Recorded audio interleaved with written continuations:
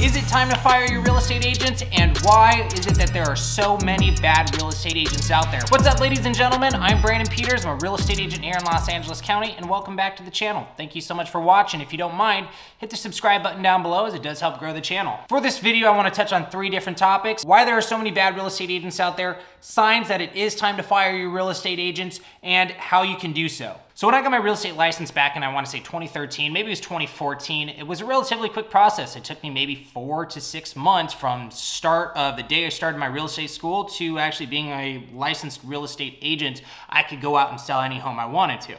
Not to mention the actual cost of getting my real estate license. I'm here in Southern California. It took me about maybe $1,000 to $1,200. So what does that mean? That means the barrier of entry isn't very high to get your real estate license. It takes a couple months for the Bureau of Real Estate to say you are qualified enough to be a real estate agent, and it doesn't take a whole lot of an investment on one's part to get the real estate license. They can do it for fairly cheap.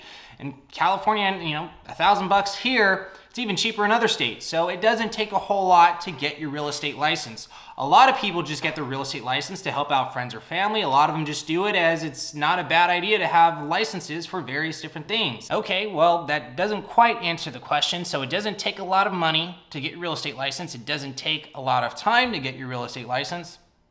Why do so many agents suck? The simple answer to that question is mentorship. There is not enough mentors, there's not enough training in this industry to help agents succeed. And a lot of the training that's out there is super dated. It's not even current. You go to a Keller Williams, you go to a Century 21, Remax, whatever, these other big brokerages, their training is not up to date. Their training is years behind what is actually being done in the industry today. So the education is not there. There's not enough mentors. The agents that are out there that are killing it, if they did get a mentor, that's what set them up for success. When I got in the business, I didn't. I thought I was too good for it.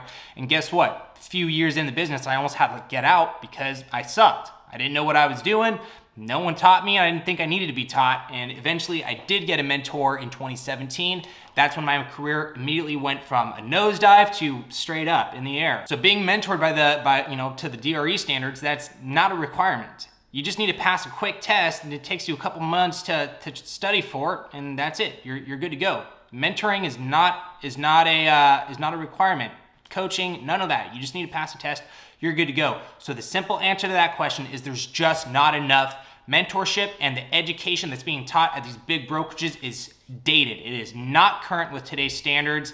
That's simple. Before we get to the next topic, do you know how many homes the average real estate agent sells in a year? Let me know in the comments down below, or stay till the end of this video. So is it time to fire your real estate agent? There's several different signs. We're gonna talk about the biggest ones that you guys need to keep in mind. Is their marketing crap?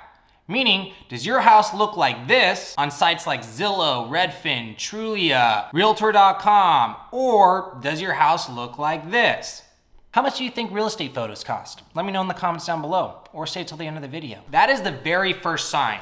Is the marketing up to today's standards? Does your house look like the best house on the street when a buyer will see it on Zillow? Or are they gonna see those pictures and they're just gonna keep scrolling? Here's another one for you. Are you looking to actually buy a house? Is your agent sending you listings on a daily basis? Are they letting you know what new homes hit the market?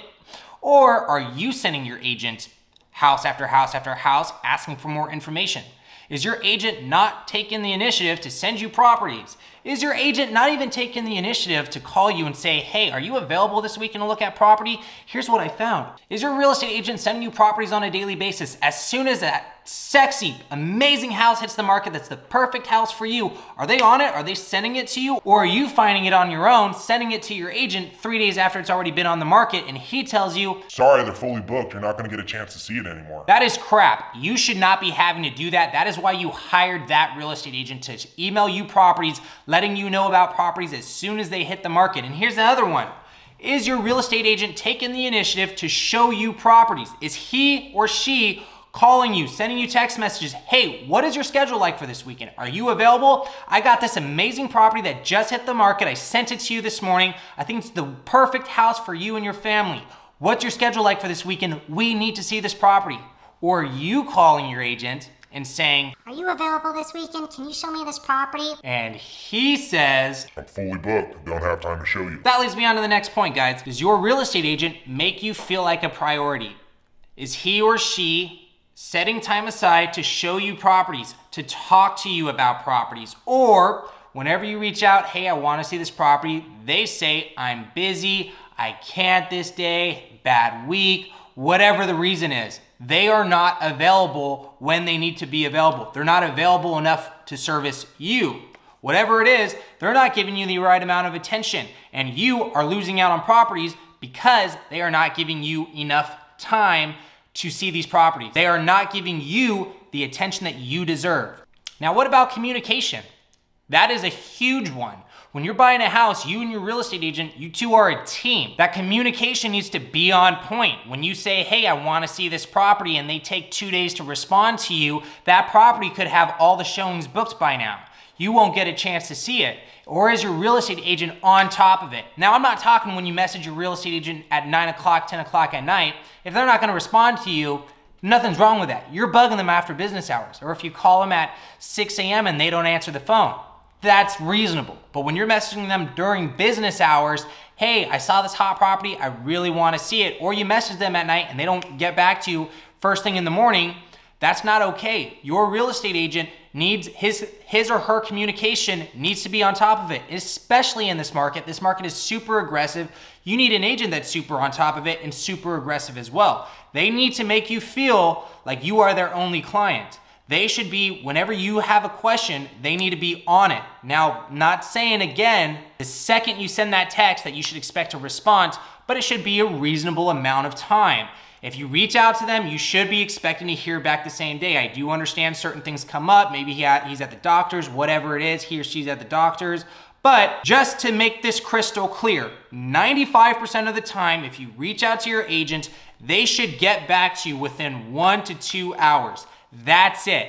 They should be on it to get you into the properties or answer the questions that you have. Speaking of answering questions, that leads me to my next point, which is providing value and education. Guys, is your real estate agent just not telling you a whole lot about the process? Do you feel like, hey, I've been working with this real estate agent for a month and I still don't know how the escrow process goes, or you have some questions that aren't getting answered. Is your real estate agent providing you the right amount of value? Are they gonna turn you into a professional home buyer?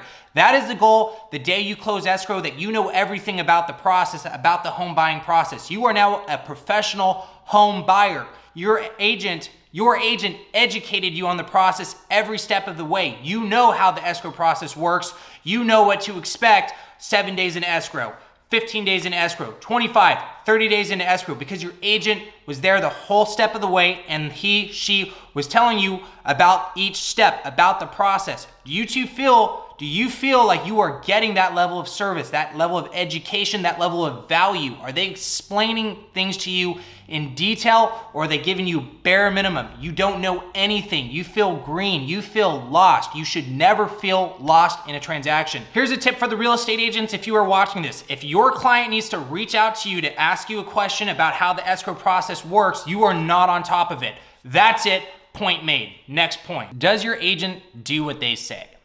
And that's a big one. That's one that I actually got caught in a lot of times. And it's one that a lot of us as realtors, we don't think about a whole lot. We're so quick to react that, just so you guys as buyers, sellers knows, agents are very quick to react, and they say stuff without necessarily really comprehending it or thinking about it before they say it. Like, you have a question about a property, or you want to make an offer and they say, hey, I'll have it to you in 20 minutes. But you actually don't get that offer for maybe 6 hours. Or they say, oh yeah, I'll have that information to you by tonight, and they don't send it over till tomorrow. Those are little minute details to pay attention to. I know they don't sound like they're big things, but it's annoying. Somebody tells you they're gonna do something, they don't do it. Now, what else are they saying they're gonna do that they're not doing in the time that they say they're gonna do it? Don't let that stuff slide. For whatever reason, maybe you really like the agent, whatever it is. At the end of the day, no matter how much you like this agent, this is business. You're buying a house. Doesn't matter if it's your friend, doesn't matter if it's your family member that's even helping you. You expect a certain level of service. And when you say you're gonna do something, don't you do it? Shouldn't we be providing that level of service to you as the consumer?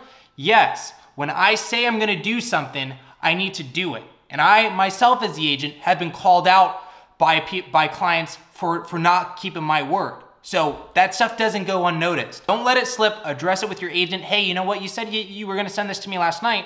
You know, never heard from you. What happened? The agent doesn't know it's a problem if you don't tell them. Now, you shouldn't have to, but you expect a certain level of service, so keep on them and make sure that they are working their ass off for you. So that's it, guys. Those are a few signs you need to look out for. Now, of course, there are hundreds of different reasons that I could list, but those are some of the biggest ones that really irk me and that stand out that I want you guys to keep in mind. So let's talk about the process of actually firing that real estate agent. Now, I'm here in California, so keep that in mind. It may be different in other states. If you were working with an agent to help you buy a house and they had you sign a buyer's agency agreement, one, you shouldn't have signed that in the first place. I've been in this business for what I say, 2013, what is that, 8 years. I've never had one buyer's agency agreement signed, not once. I believe it's my job as a real estate agent to earn your business day in, day out, day after day after day after day. Not just, blow your mind away the first, second time you meet me, 3-6 months down the road when we're still working together, when we're still shopping for a house. I want you to still be as excited working with me as you were day 1, day 2 of meeting me. I don't have you sign anything. If you're not interested in working with me anymore, hey, we have a handshake agreement. You be upfront with me and then go work with somebody else that's gonna do a better job. But if you guys did sign that buyer's agency agreement, call the broker, tell them you're not happy with the agent that you're working with. Majority of the time, they will try and switch you onto another agent out of that office. Hey, that's not a bad idea. If you're not happy with that, just tell them. Now, most of them, you won't have any issues getting out of that agreement. Now, if you have your house listed and you wanna fire your real estate agent, it could be a little tougher. So you have an employment agreement for a set duration of time, right? Maybe you signed it for 3 months, maybe 6 months, 12 months, 2 years. I don't know why anyone would sign a 2-year listing agreement, but it happens. Again, you would call the broker, tell them you're not happy with how things are going, you want to cancel your agreement. Not have the house withdrawn, you want the actual listing agreement canceled. Now again, they may try and turn you over to another agent out of the office. They of course don't want to let you go as a client. You didn't do anything wrong, right? So they want to try and keep your business still within the company, but turn you over to another agent out of the office. If you are okay with that, awesome, that's great. Say you want to see numbers of that real estate agent. What is that realtor producing to let you know that that agent is skilled? They sell 20, 30, 40, 50, 100 homes a year in your area. You know you are getting a qualified agent, or are they assigning you to somebody that it's gonna be the first house you ever sell? That's not gonna be a great experience. Sorry to new real estate agents, but you don't know as much as an agent who sells 100 homes a year. We can both agree on that, right? Now the next situation is that you don't want to relist with another agent out of that office. You just wanna be done with whatever company, brokerage you're with altogether. Ultimately, you did sign a contract for a set duration of time, and they could say, no, you need to stay within this agreement. We can pull the house, withdraw it from the market, but we won't let you out of that agreement. I have ran into situations like that before where people were unhappy with their previous agent, wanting to relist with a new agent like myself, but the new agent would not let them out of that contract. Every brokerage is different. I don't see that happen very often. A lot of the times, if you just want to fire your real estate agent, it won't be a problem. But unfortunately, some brokerages are not the nicest. What I would recommend, you find a real estate agent that you really like. You interview a real estate agent that you really like and you say, hey, I want to work with you. But here's the deal. My last agent will not let me out of that agreement. Maybe the new real estate agent can call your former agent, work out some type of referral agreement for you to relist with a new agent. You know what, maybe some real estate agents aren't gonna like hearing that, but that is something that could potentially help you. That is just my thought. That is just an idea that you can try. The next thing is you just gotta wait out that contract for whatever duration of time. Maybe it was a year, you gotta wait till the year is up before you could relist with another agent. So there's a couple different ways to go about it if you wanna get rid of the real estate agent you hired that you feel sucks. Sorry guys, there's a lot of crappy agents out there. Make sure before you hire a real estate agent, you do your due diligence. You know that you are hiring somebody that is a professional and knows their stuff. So that's it for this video, guys. I appreciate you hanging out with me and giving the video a listen. If you found value in it, let me know in the comments down below. I'd love to get to know you guys and interact with you. And before you go, make sure to hit the subscribe button as it does help grow the channel. Until next time, I'm Brandon Peters, and you guys have a great day.